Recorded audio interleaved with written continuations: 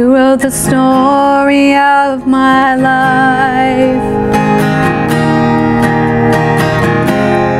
You go before, you fall behind. Before a breath, beyond my death, you are with me on the way to everlasting. Oh, I can't run, I can't hide. Even darkness is a light. From the lowest place to the highest praise, you are worthy.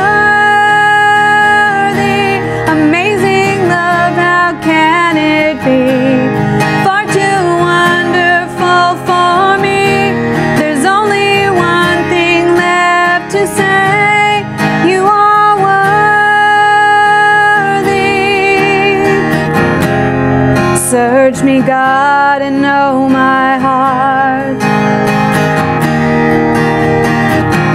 Try me, know my anxious thoughts. Find the wickedness in me and lead me in the way everlasting. Oh, I can't run, I can't hide. Even darkness is a light. From the lowest place to the highest praise, you are worthy. Amazing love, how can it be? Far too wonderful for me. There's only one thing left to say. You are worthy. I can't run, I can't hide. Even darkness is a light. From the lowest place to the highest praise, you are worthy. Amazing love, how can it be? Far too wonderful for me. There's only one thing left to say. You are worthy.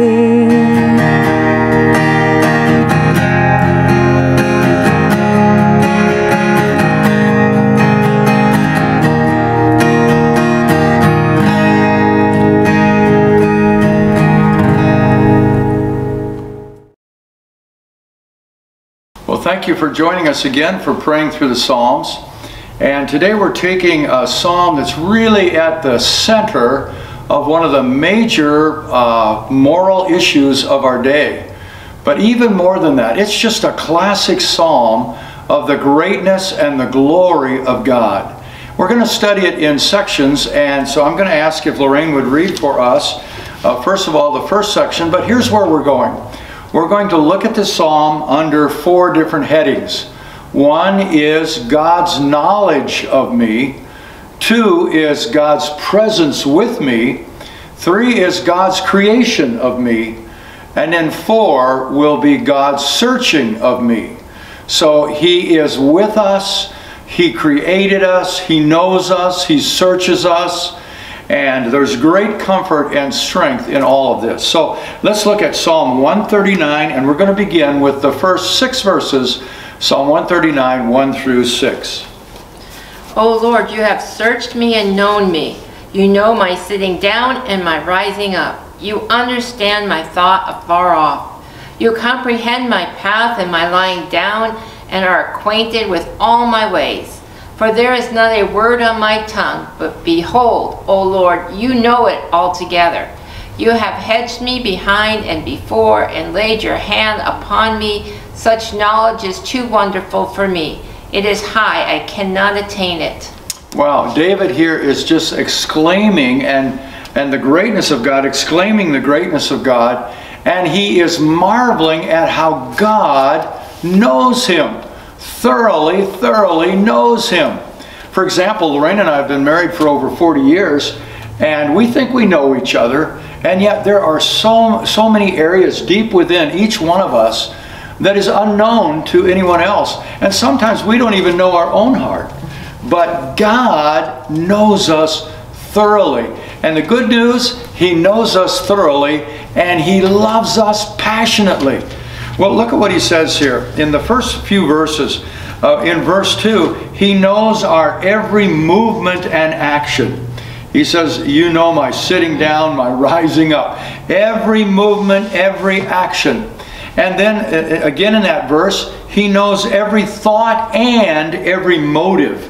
He says, you understand my thought afar off. In other words, you understand my thought, but you know where that thought was leading to. And God also knows where that thought is coming from.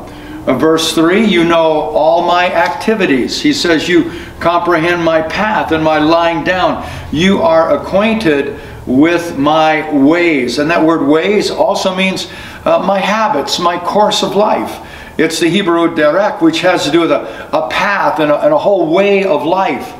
And of course, in verse 4, He knows our every word. He actually knows our words before we speak them. Didn't Jesus talk about prayer where He said God will answer, and God can answer you before you even pray it? That's how thoroughly and how completely God knows us. But that can be kind of scary because we like to hide things from each other. There's areas of my life, even though I love Lorraine dearly, there's areas of my life that I'm not always so proud that she gets to see. Sometimes I'd rather hide that area from her. Well, what about God? Are there areas in our life that we wish we could kind of hide from Him? And yet we can't. We are thoroughly known by God, and yet He loves us passionately. I'm going to ask Lorraine if you would reread verses 5 and 6, because I want to point out a word here that is very encouraging. And it is the word beset in the Old King James. But would you just read verses 5 and 6 for us again? You have hedged me behind and before and laid your hand upon me. Such knowledge is too wonderful for me. It is high, I cannot attain it. Now notice David is not intimidated by God's knowledge of him. He's praising God for that knowledge. He says it's wonderful, it's overwhelming, it's too wonderful. I'm having a hard time even grasping this. It is high, I cannot attain it. In other words, I really can't understand, God, how you could know me so well and love me so deeply. And David knew he was loved by God. But the word in the New King James that Lorraine read, it's translated hedged in, is translated in the older versions beset. And it is the Hebrew word tesur. And what it actually means, it means to confine something. It does mean to hedge it around, but you're confining something to protect it, to secure it. For example, in Deuteronomy 14:25 and in 1 Kings 5 and also 1 Kings 12, this word is used about guarding money. Well, why do you hedge about money or put it in something with walls? So that you can protect it, so that it's not lost, it's not stolen. This word is also used in Judges chapter 9, verse 31, about hedging about a city or fortifying a city. And so where he says, you beset me or you hedge me in, notice the motive of it. God is hedging us in to protect us. What do you suppose some of the things are God wants to protect us from in His knowledge of us? He's pointing out He knows us, but He hedges us in to protect us. What do you think? What does God protect us from? Yeah, well, He's trying to protect us from sin. Maybe He's protecting us from our own ways, from the inclinations we might have towards sinful things or the flesh, that He's protecting us, saying, whoa, the Spirit's saying, whoa, stop, change your direction, don't make that choice, make a better choice. He's always there to guide and to lead. I'm glad you said that. We hadn't rehearsed that ahead of time, but I'm glad she said. I really just wanted to hear what she would say, but you know what? I really believe that is the thrust of this thought, that God hedges us in, not just to protect us from the devil, but to protect us from ourselves. And now notice, if God knows us thoroughly, then He knows our weak spots. He knows our vulnerabilities. He knows those areas that we might be tempted in, and even those around us might not realize we're tempted in those areas. So God knows our weaknesses. God knows our vulnerabilities. Here's a word out of the psychology realm. He knows our triggers. He knows those things that'll set us off. He knows us intimately. And could it be that when we pray, Lord, give us this day our daily bread, we're praying through the Lord's Prayer, and we come to that place, lead us not into temptation. Yeah. He knows where the snares are. He knows where the traps are. And one thing that would trap me might not necessarily trap Lorraine. And He knows her, He knows me. So He might direct my path a little differently than hers. So the key is staying close to Jesus every day. Yes. And being led by Him every day, because He knows you. He knows you so intimately and so passionately. Now, I know, Lorraine, you love to pray, and I know you love to pray in the Spirit. How does God's knowledge of each one of us, God's intimate, detailed knowledge of each one of us, how does that maybe come into play when we're praying in the Spirit for someone? Yeah, He gives us knowledge while we're praying in the Spirit. He gives us more grace and more mercy for the person or for the situation. During praying in tongues or your prayer language, you're more able to give that burden to the Lord, knowing that He is already at work, so we can be at peace and just continue to pray and maybe not act in front of God, meaning to act and maybe get in the way of God because we're trying to do good things. Usually the praying in the Spirit will let you feel and sense what God really wants you to do, if anything. Now, let's just assume that you didn't know that I'm very vulnerable to donuts. Let's assume you didn't know that. But I do know that. And so you're trying to guide my path. If you didn't know that I'm very vulnerable to donuts, you probably wouldn't give me directions to go somewhere that take me right past the Dunkin' Donut shop. But if you knew me and that was a vulnerable place in my life, you would direct me elsewhere. And sometimes we pray for somebody and we're actually praying for something that in the end might end up hurting them. Yes. But when we pray in the Spirit, Romans chapter 8 verses 26 and 27 says that the Spirit not only helps our weaknesses when we pray, but He knows the mind of the Lord. He, the Spirit, He knows the will of God, but He also knows the Spirit that is within us. So this knowledge of God, it is just so wonderful when we ponder that God knows us intimately. And that's for our good. That's for our protection. Someone over the holidays wanted to bless me, and they baked something for me. They put their own energy and love into it, and they baked something, and they gave, it was for Lorraine also, but they happened to hand it to me. And they said, I hope you guys really enjoy this. Well, I never had a bite of it. Not because she ate it all so fast, but because it had nuts in it.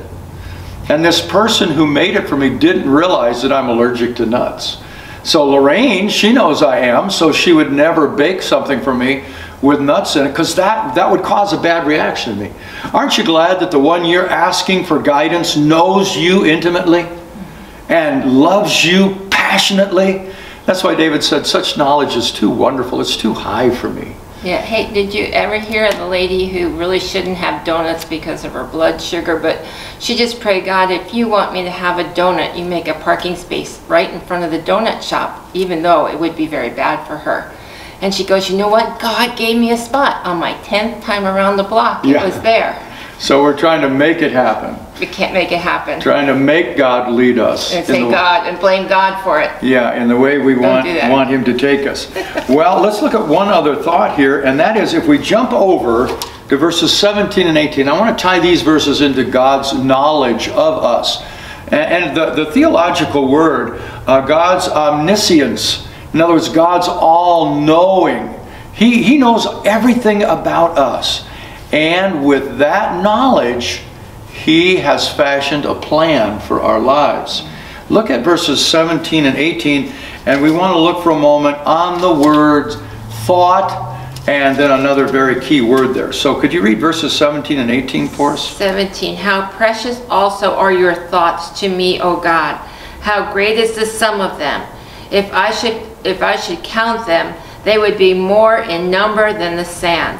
When I awake, I am still with you. Wow. So he's talking about, God, you think about me all the time. Your thoughts for me are innumerable. You know me intimately, every detail of who I am, what I am. And here's a great a great thing to keep in mind. There's never a single moment where God isn't thinking about you. Never a single moment where God isn't thinking about you. But in the Hebrew language, the word thought, especially when used of God, is more than just a wish or something in the brain. It actually can be, in reference to God, plan. God, you also have wonderful plans for me. And you created me to fulfill those plans. God knows how He created us to fit in with His plan for us. So Lorraine, you had some verses on God's plan. So we're talking about thoughts, but thoughts in God's way is actually a plan. God doesn't just think something, He plans it. So what are some scriptures I have on thoughts? Psalm 40 verse 5. Many, O Lord my God, are your wonderful works which you have done, and your thoughts towards us cannot be recounted to you in order. If I would declare and speak of them, they would be more than can be numbered. So your thoughts towards us. And Psalm 92:5. O Lord, how great are your works. Your thoughts are very deep. Jeremiah 29:11. For I know the thoughts that I think toward you, says the Lord. Thoughts of peace and not of evil, to give you a future and a hope. And Jeremiah 23. Do you want that one? We can wait on that one. Okay. Jeremiah there, where he talked about, I know the plans or the thoughts I have for you. It's of hope and an expected end. So the God who knows you intimately has fashioned a perfect plan for your life. Oh, the wonder of that, the glory of that. So the key is to be connected to Him and to follow Him. He will lead us in the way that is best for us. Well, I'm going to ask Lorraine to lead us in prayer, and then we'll have another worship break and we'll praise the Lord, and then we'll take the next section of this psalm. But let's just meditate on that for a few moments and thank God for that He knows us so deeply, and yet He loves us so passionately, and He has crafted a plan for us. His thoughts to us are amazing. Would you lead us in prayer? Lord, we thank you how comforting a thought it is to know that you think of us, that you care for us, that you love us, that you put boundaries before us as we pray, Lord God, especially in our prayer language, Lord, that your Spirit would speak to us on when to move on a situation, when to step back, Lord God. We thank you, Father, that you care, that you listen, that you know, that you are always, always a step ahead of us. You know our thoughts, you know the direction of our thoughts, and where it will lead us, and God, I pray every thought that we think, God, that you will guide it to be in your plan for us. And we thank you, God, again, how wonderful to know that you think of us. Amen. Amen. Well, let's just take a moment and worship along as Nicole leads us in that chorus again. I can't run, I can't hide. Even darkness is a light. From the lowest place to the highest praise, you are worthy. Amazing love, how can it be? Far too wonderful for me. There's only one thing left to say. You are worthy.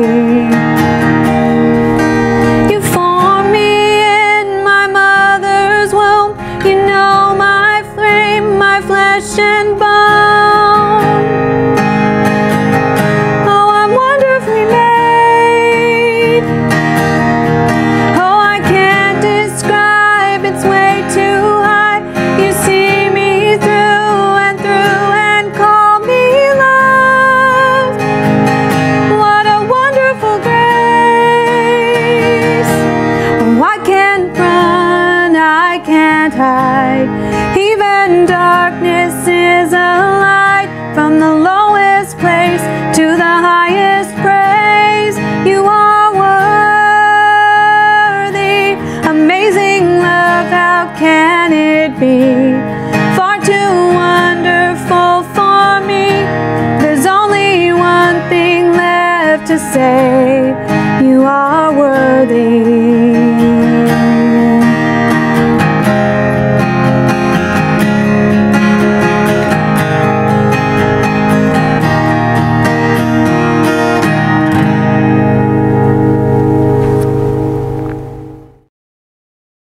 In.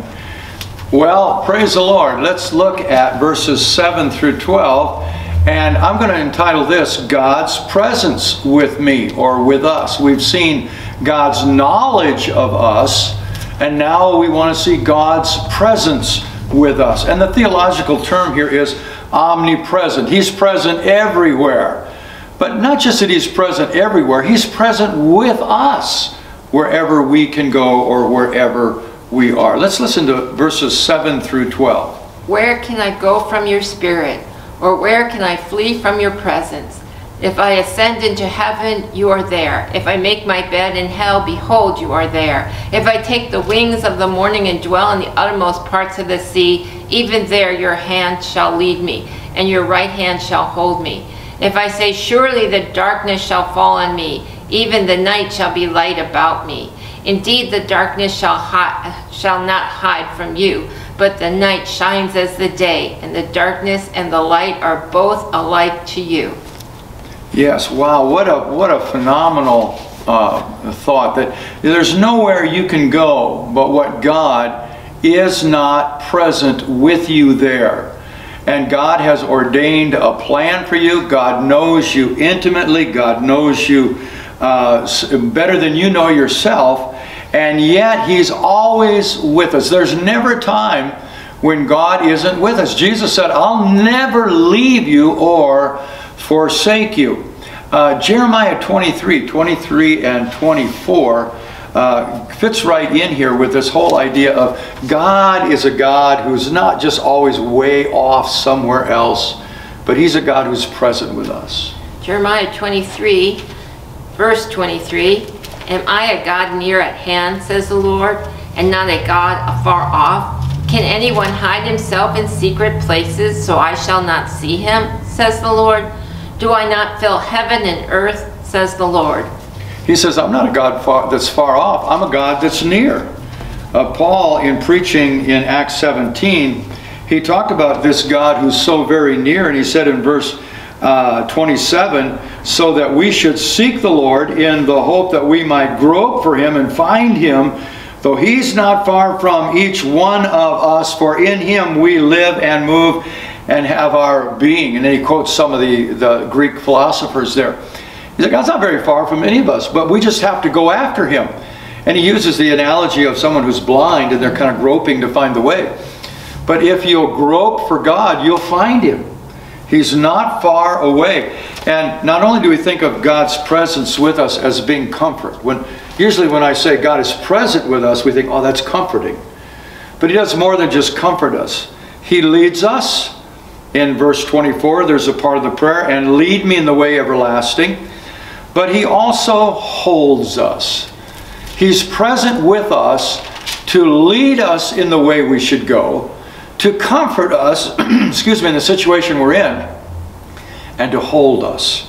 What are some passages you had on being held by God? Yeah, I've looked up Psalm 63:8. My soul follows close behind you. Your right hand upholds me. In Psalm 73:23, nevertheless, I am continually with you. You hold me by my right hand. In Isaiah 41:13, for I, the Lord your God, will hold your right hand, saying to you, fear not, I will help you.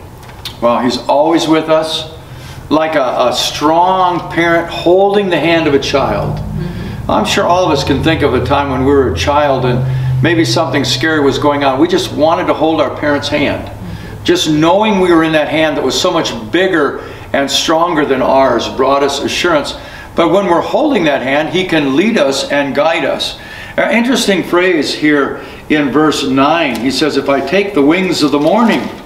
Well, the wings of the morning was a Hebrew phrase that had to do with the first rays of sunlight. And we could put it this way. I could move at the speed of light, Lord, and I can never get away from you. You're always with me, Lord, no matter where I am. I want to point out one more thought from verse 12. He says, indeed, the darkness shall not hide from you, but the night shines as the day. The darkness and the light are both alike to you. In other words, God knows us so intimately, and He's always with us. But He says, not even the darkness will hide. Now, here's an interesting thought. It's the Hebrew word, chasak. And what that word has to do, it has to do with darkness and that sort of thing. But here's the light. God is with us, protecting us even from what we can't see. Now there's some things about ourselves we're not seeing yet. He protects us from those things. But there are some traps and some evil that we don't even see yet. It's like we're in darkness, but it's not dark to Him. He sees it. He's present, and He protects us even from things we don't see. Do you suppose there's some times that maybe accidents would have happened that didn't happen, but it was God's presence with us? So we'll never even know. But we have enemies, and there are snares and traps that we do not even see. Well, I think we should just stop right now and let's thank the Lord for His presence with us. That He's always present with us and He's always holding us. And Lorraine, as you close us in prayer, and then we'll close with, Nicole will close us with a song, perhaps there's some people watching this that they're struggling. And they need to know that God is with them. That God knows everything about them and He loves them. And that He is right now holding them. Would you pray for those people and just lead us in prayer? Thank you, Lord. Let each one know, Father, your touch, your arms around them. And if they need you today, Lord, in any way to comfort them, that they would sense and feel your great arms around them, that they would know that you love them so much, that you know their thoughts and their ways, and that you are already ahead of them, protecting them, Father. Sometimes protecting us from ourselves, sometimes protecting us from the enemies. But Lord, I pray right now by the power of the blood of Jesus that your Spirit would just awaken each one of us, Father, to your love and your care and your sense and your touch, that we might be guided by you each and every day. Father, let them know you see them, you hear them, and you love them, and you know them. And I thank you for it in Jesus' name. Amen. Amen. Let's close with worship. Amen. Thank you, Jesus. Praise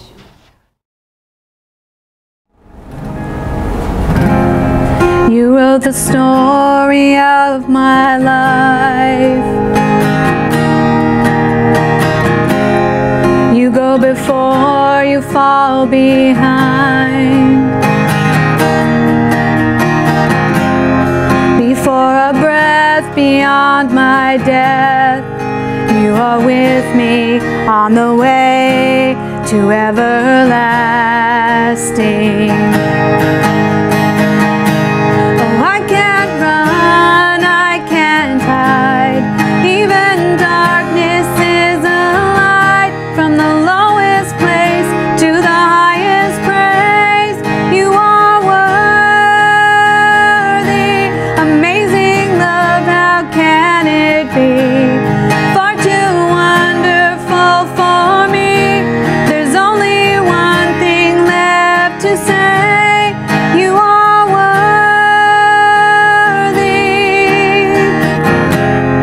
Search me, God, and know my heart. Try me, know my anxious thoughts. Find the wicked